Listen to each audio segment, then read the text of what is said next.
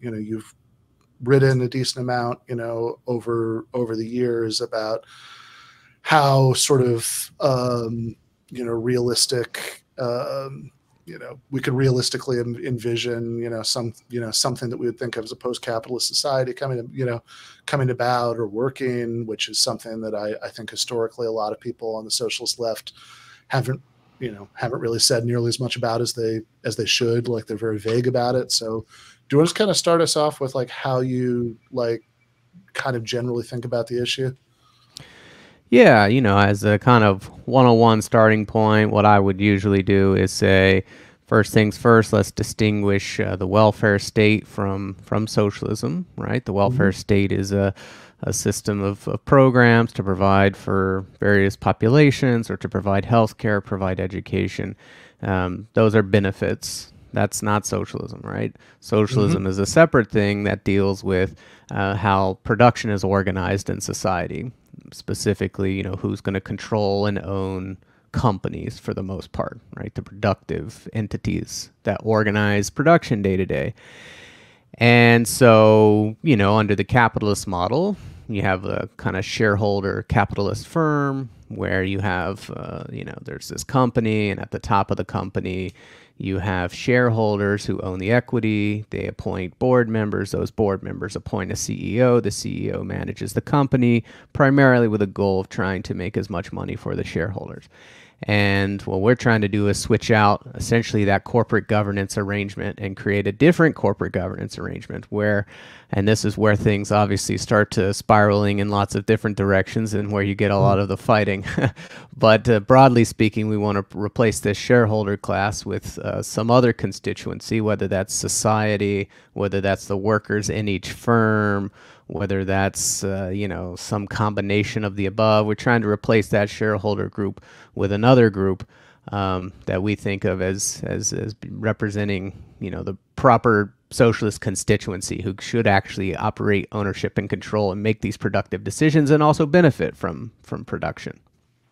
Right. Yeah, that makes sense. So, I mean, I guess just to go back to the first thing that you said about socialism and the welfare state. I mean, one way you might think of this is that, like, one of the core things that socialists have always objected to about current economic arrangements is that people are dependent on markets for things that maybe they shouldn't have to be. And some of which might bleed into sort of social democratic welfare state concerns, but some of which has to do with class divisions, with the idea that we shouldn't have a class of people who own the means of production, by which we presumably always mean something much broader than what people are typically thinking of when they use the word production. The means of production and stuff like that. And distribution, exchange, extraction, all that stuff, and then a class of people who have to work for them, right? That the one one traditional socialist objection to capitalism is that you have to in order to make a living, you have to submit yourself to a capitalist, by like signing an employment contract with them. I noticed somebody in the chat asked about the sort of caring more about production or distribution, and like one way you might think about this as well. Look, one of the things we object to about capitalism is that we hate the kind of distribution it gives rise to. We think it's like a really bad distribution, but you might think that that's downstream of, or at least partially downstream of, the means of production being in the hands of only part of the population. Well, it's important also to and that this can be a little cutesy, but distribution, the word would apply to different quantities. So usually when people say production or distribution, after the word distribution, they're implying income or consumption, right? But obviously also ownership is distributed and control is distributed. So in a way, it's all an objection to distribution. It's just different quantities. The socialists will tend to focus more on control and ownership, and there's a whole other group of people who maybe are less concerned about that and are interested in income and final consumption, you know. And there's overlap as well, of course. So, yeah, I mean, you might also think that, like, okay, you know, one of the, you know, you can look at the problem of income and final consumption being distributed in a really horrible, inegalitarian way, and say this is at least partially caused by ownership and control being distributed in a terrible way. That if you know, that if Amazon were owned by the state, or it were owned by, or it were a worker co-op, or like any number of other arrangements that'd be really different from the existing one, you wouldn't have like Jeff Bezos getting so much of the income that's generated by Amazon that he could do things like go into space. yeah, absolutely. Yeah, I mean, because ownership is going to determine a couple of things. One, who gets the profit share of the firm, and capital income, which flows out to owners, is usually about 30% of all income. And right now it's flowing mostly to the top 10%, like overwhelmingly. So if you capture that, which you would in a socialist economy, however you exactly organized it, then you're going to have a more equal society. And then, like you point out, the way that they use their levers of control can also cause inequality through determining, for instance, how income is distributed inside a firm among workers, whether top executives are paid, you know, 10 times as much, 5 times as much, 100 times as much, whatever, right? That's also being decided by the controller. So Okay. in part, I suppose you could, you know, bring in other factors, but Fair enough. Jake, do you want to jump in with anything before we move on to the next part of this? Well, yeah, unless this is the next part. I mean, I've listened to your podcast. Big fan of the show, by the way. But yeah, I have an idea of where you might be on this. But you're mentioning that there's two camps, right? Who care, you know, on which side, like where we're focusing our efforts as socialists. So I was wondering which camp you describe yourself as part of.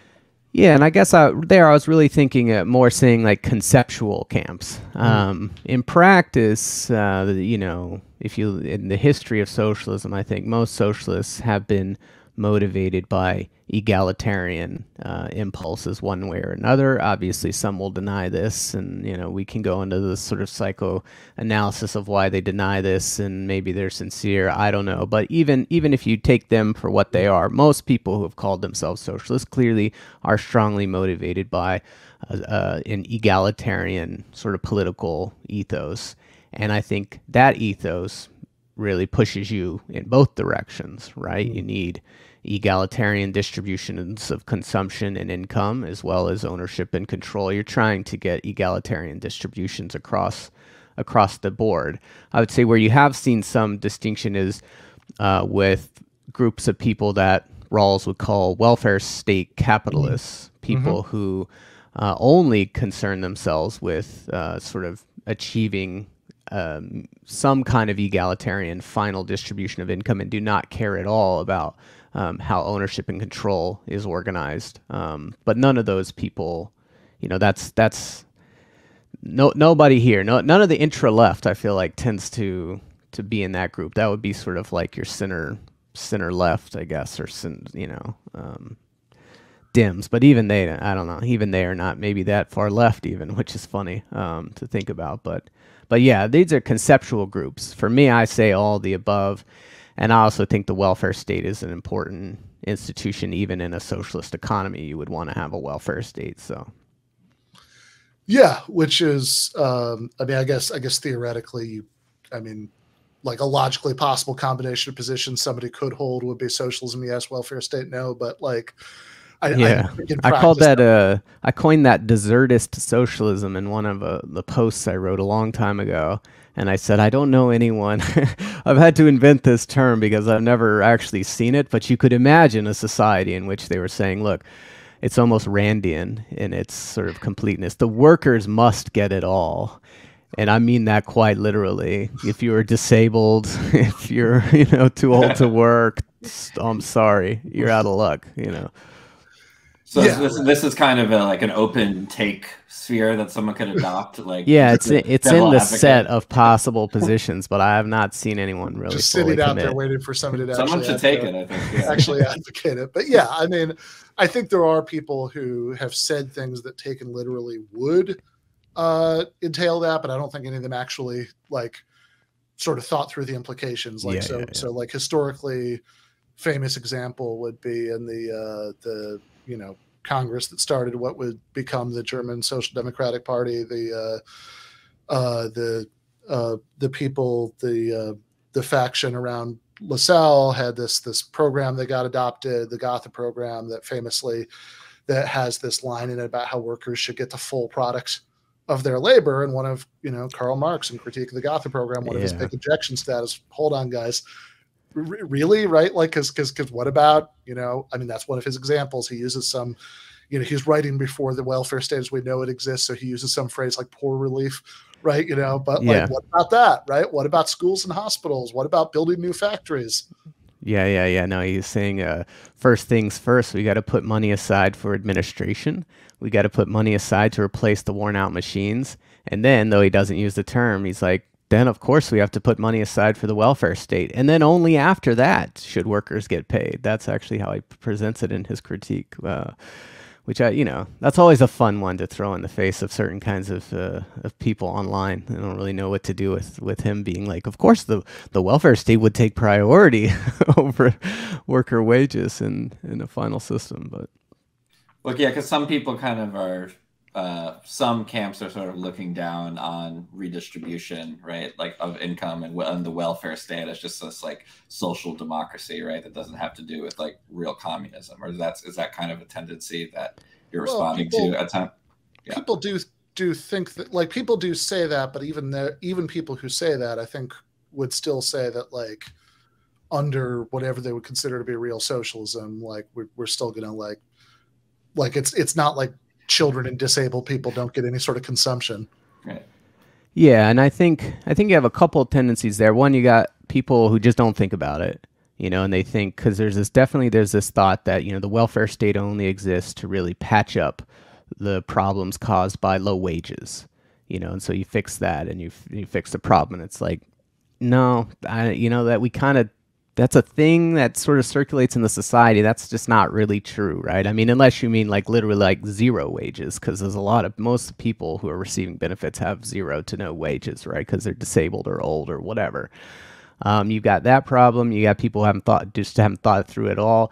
Then you do have a somewhat more sophisticated take that is kind of like, well, the welfare state is this ameliorist class compromise project, and that then bleeds into this kind of accelerationist almost tendency to be like, this is really preventing us from getting a real hardcore revolution because it takes so many of the edges off the system. Right. Although even there, I mean, that's presumably like we're having, if we're, if you're going to say we shouldn't have Social Security because then we won't have a socialist revolution, presumably like after the socialist revolution, there'll still be some sort of equivalent of Social Security. Yeah. It's an order of events. It needs to happen after, we only get the old age pension after. That's when we need to implement, I suppose. Yeah, until then we need them for the army now. Don't know. That is a weird example. It's like, well, but these people are defined by their diminished physical capacities. So I don't know that they're great agents of guerrilla war and whatnot. But there is that. Okay. So thinking of so there's the welfare state piece.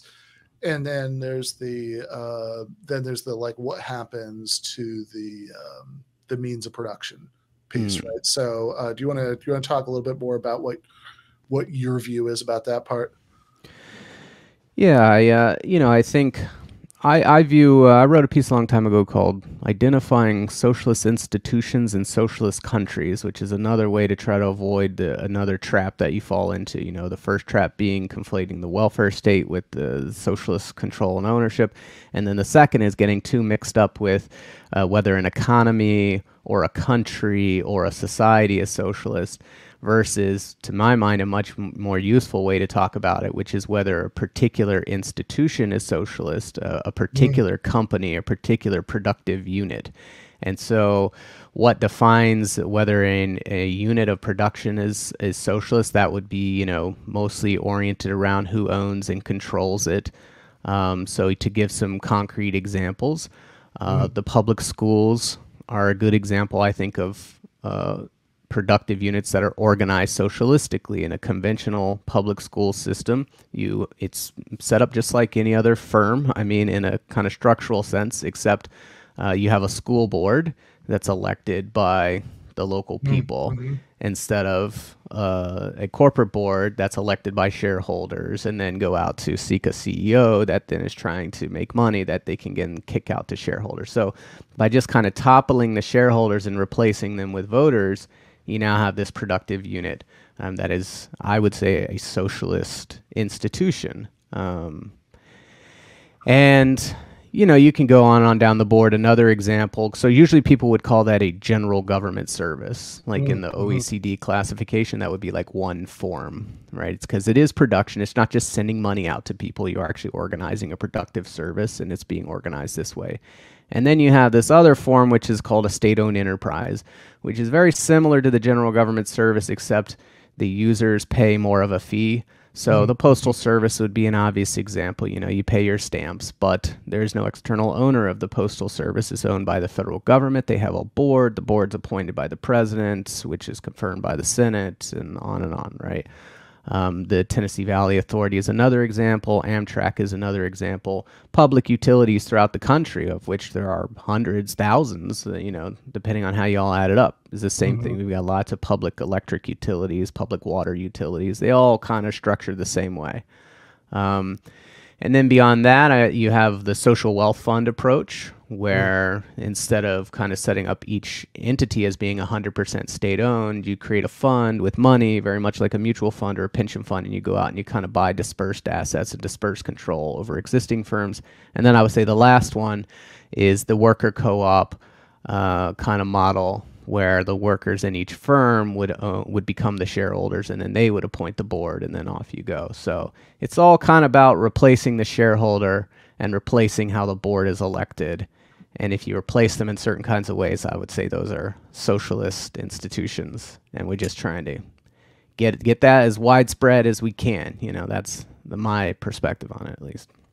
Okay, yeah. So you said at the beginning of all that you think that it's like sort of maybe a less productive question, what counts as a socialist country as opposed to socialist institutions, because you just want to, you know, you just want to promote socialist institutions as much as possible, and you know what counts as having promoted them so much that it's a socialist country now is sort of a secondary question. But I mean, it is maybe worth lingering on that for just a minute, because I mean, I think that intuitively there is this kind of concept that people can have of, you know, having like, okay, economies in general are, you know, almost invariably, you know, mixed economies of one kind or another. You know, like for, you know, most of the history of feudalism, there were non-feudal institutions, you know, going on, right? There were like free towns and stuff like that. But you know, but we think of, maybe I think like we would think of like, you know, I don't know, the United States is an easy example as a capitalist country, because we think like capitalist economic institutions like are dominant in a certain way in the economy. Whereas when we're thinking about a socialist future, I mean, I don't necessarily, it doesn't bother me necessarily if I sort of imagine a society that's everything that I dream that it ever could be, if like there are, you know, I don't know, like there are like small amounts of wage labor going on here and there, because like it doesn't really, you know, like if you have like a I don't know, a podcast, right? You know, that could be like, well, you know, doesn't really, you know, it doesn't really make money, you know, it's like, it could be that like you have like, you know, there's like one guy's working for it and it's like 3 hours a week, you know, and is this really, you know, like, like how are you going to organize that, right? And so, you know, and this, so this hits close to home, this example. yeah. The sole proprietor exception. Yeah, let's call him Jake, the guy who works the podcast, but you know, our character in our example. But yeah, you know, so it's like, but that's maybe doesn't bother me that much if it's like a small enough part of the economy that like people don't really depend on sort of traditional capitalist wage labor as the sort of the thing you have to do in order to make a living. I mean, is that I would be curious about how you think about like those sorts of examples, like maybe the question, the sort of like what would count as like, you know, all right, life is imperfect, but what would count as like a sort of reasonable degree of success in achieving an economy that's dominated by the institutions you want to dominate it? Yeah, you know, it's a hard line drawing problem. I've tried to you know, figure out where other people have drawn this in the past. I actually asked Brad DeLong this question a while ago, and he told me that it would need to be that 65% of GDP was organized through these productive, like, you know, through institutions in that way. And I was like, you know what, if you add up Norway, it's like 54, like it's really close. And Leighton Kinworthy actually just wrote a book about democratic socialism, and I think he used 60%, but I think he was using a percentage of employment. So not percentage of GDP. So 60% of workers were in those firms, those socialist, more organized institutions. So, you know, we really want to hit that binary classification. It's very hard to do, and I'm not even against doing it. I think you're right. Of course, like we can identify that some societies have more of their systems organized this way than others, and the U.S. is much more organized in this sort of private ownership way, and then other countries are less so. And, you know, we're moving in that direction. I don't know how you ever get over any particular line. But I also think that there are some practical benefits to this kind of approach, which is that these questions that you were hitting upon, which is, well, what do we do about each and every productive unit? It's kind of, you can push those way down the line and say, well, there's a lot of low-hanging fruit where it's very clear how you could socialize. You know, if you wanted to socialize Walmart, I mean, it would be as easy as just buying out the shares, you know, and using taxes on the rich to finance that kind of thing. And now you've got that, and that's really that's an easy lift. Like, no one's going to be really all that, I say, perturbed if you knock off the Waltons and now you have a publicly owned Walmart that otherwise, you know, is operating somewhat similarly. And you could go down the line and you find you're 50-60% of the way there with stuff that's really not all that controversial before you start getting into some genuinely thorny issues around you know, podcasts. You were focused on the fact that, well, it's not an employee kind of relationship, but an even bigger issue there is a personal expression, right? We don't want purely state-owned media, I wouldn't imagine. So we want to allow some in the creative arts. We want people to be able to probably do some things privately, you know. So. Yeah, no, for sure. I mean, that makes a lot of sense. I mean, you could have. I mean, you could, of course, have like media, you know, co-ops. And co-ops, yeah. It's not like those don't already exist. You know, that sort of that takes away maybe some of the freedom of expression worry. But even with co-ops, like I don't know. I remember seeing I think you know, like there is like a little bit of a. I mean, maybe it's not worth dwelling too much on these sort of line drawing questions, but I mean, like there is, I think like any sort of realistic co-op, certainly actually existing co-ops don't like, you know, like don't offer like membership to like everybody who like, you know, I mean, if they like advertise they need somebody to come in and help out for 2 weeks, right? You know, they don't become a voting member of the co-op because they did that. Well, and you know, if you wanted to start your own media thing, I mean, I guess you could by law require that as you're getting bigger, it needs to be a co-op. But if I can't get into one of the existing media co-ops, but I have something that I would like to publish, you know, I should probably be able to publish that on my own to the extent that that's possible, right? So what would that be? You know, a post, I guess, but. Yeah, right. Yeah, I mean, you could also, I think you could also maybe have, you know, I think, I mean, this is something I was thinking about a little bit last year when the current affairs blow up happened, and the sort of initial way that was represented was that it was about, you know, turning it into worker co-op or not.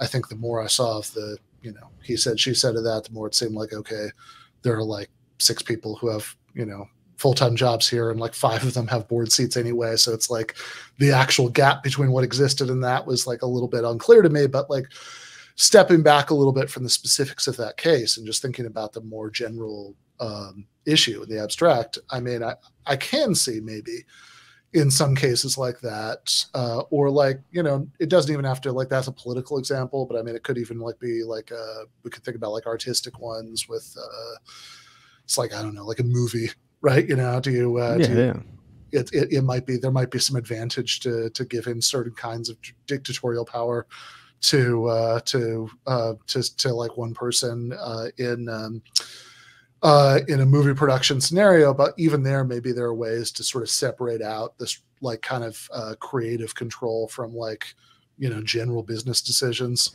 Yeah, absolutely. No, I think, yeah, and these pieces of the firm, they can be split into different sections, and that goes into another part of this debate, I guess, and where people divide on different things, right? So, for example, you know, in my preferred system, you know, some people are real into worker co-ops. You know, they're real, that's like the be all end all. I'm more lukewarm on them, and instead I will say, well, I'm actually more interested in state-owned enterprises and social wealth funds, and I guess general government services, but those are very similar to state-owned enterprises. And you know, the way they'll come back is they'll be like, well, you know, that'll just be the state kind of dictating what happens to the workers in the firm, and now that's sort of like a state capitalist almost. You know, it's like just recreating the problem.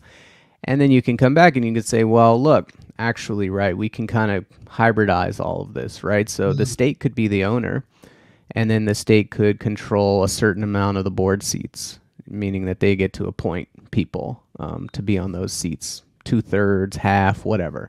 And then the workers in each firm could control some of the board seats, so maybe they get to appoint 1/3 of the board.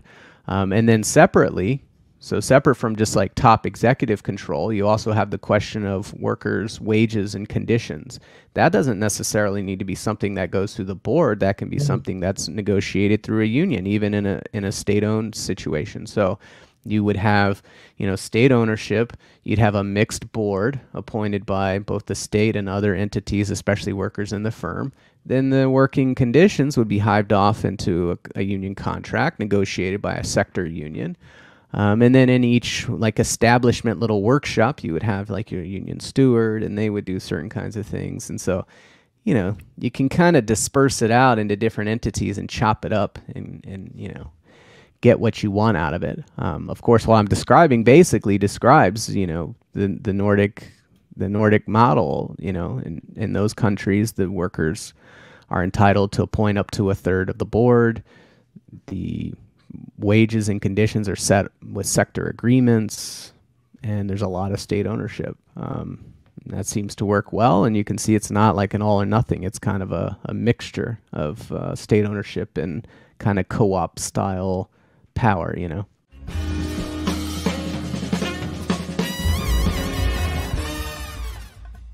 You have been watching free public content from Give Them an Argument. To access every single episode of the show, the main show on Monday nights, all of the streams, all of the debate breakdowns, all of the patron-exclusive post-games on Monday nights, all of the patron-exclusive bonus episodes every week, and much, much more, go to patreon.com/Ben Burgis. I cannot resist ending this with, don't be foolish.